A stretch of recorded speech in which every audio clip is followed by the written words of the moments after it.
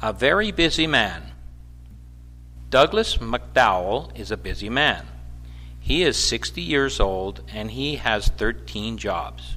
He is a postman, a policeman, a fireman, a taxi driver, a school bus driver, a boatman, an ambulance man, an accountant, a patrol attendant, a barman, and an undertaker.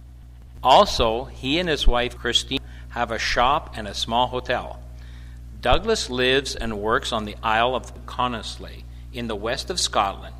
Only 110 people live on Connosley, but in summer 150 tourists come by boat every day.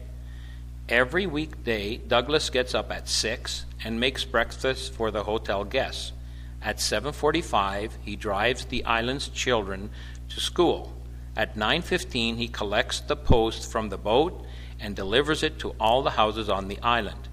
He also delivers the beer to the island's only pub. Then he helps Christine in the shop. He says, "Christine likes being busy too. We never have holidays and we don't like watching television. In the evening, Christine makes dinner and I do the accounts. At about 10:30, we have a glass of wine and then we go to bed. Perhaps our life isn't very interesting, but we like it."